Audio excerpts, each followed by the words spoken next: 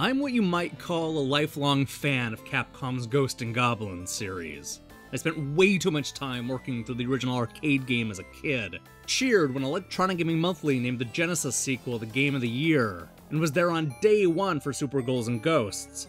Hell, even my appearance on GamePro TV involved me offering a pro tip on beating Loki. I think it's safe to say that I love Sir Arthur. So when I heard that Maldita Castilla EX was headed to Xbox One, I knew I needed to fight my way through this loving homage to one of my favorite franchises. Originally released as a PC game in 2012, Maldita Castilla tells the story of a once powerful land who has been invaded by demons and zombies. But don't worry, the king has a plan. He's gathered his most loyal knights to collect the witch's tears and destroy the demonic gateway once and for all. While this plan might have worked, fate has a different outcome in mind. When the group separates, it's up to one sword-throwing hero to take out an entire army of ghouls and ghosts. If you've played any of Sir Arthur's 8 or 16-bit outings, then Maldita Castilla EX will feel awfully familiar. Everything from the look to the way the hero jumps feels like it's pulled straight out of Capcom's classic arcade games. Our hero doesn't lose any armor or get turned into a duck, but just about everything else is here. And as somebody with a lot of nostalgia for Ghosts and Goblins, I was eating up every second of this game.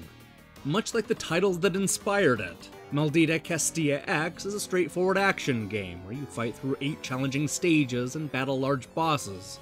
We can jump and throw a sword, and that's about it. We'll occasionally run into a treasure chest that gives us a new weapon or fairy helper, but once you die, it's back to throwing swords. For as difficult as the game often is, it's never as punishing as those old school arcade games. It helps that you don't have to start the stage over every time you continue. The generous checkpoints will help most people get through the game without rage quitting too many times. That's not to say the game is easy, because it definitely is not. This is a challenging game for people who grew up loving this type of difficulty. The most frustrating moments come whenever the game switches from the typical horizontal jog to a vertical climb.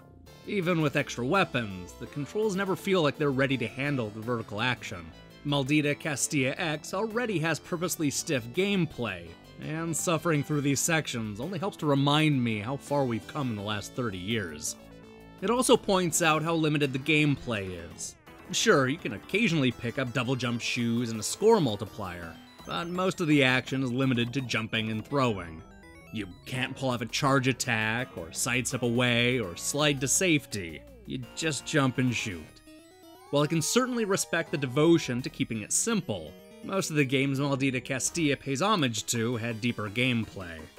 The good news is that the game looks the part. The presentation immediately evokes an era of tube televisions and Reaganomics. I was a little let down by some of the bosses, but overall Maldita Castilla looks like it could have been a long-forgotten Genesis game. And that's one of the things that kept me going, even when the action became repetitive and the bosses kicked my ass. I was interested in seeing where the adventure would take me next, and I was mostly satisfied with the journey.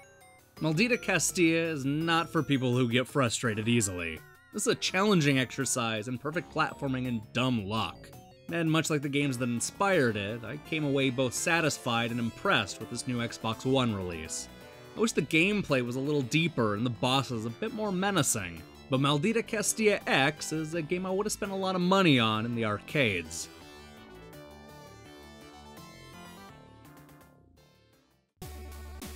Hey, thanks for watching our review.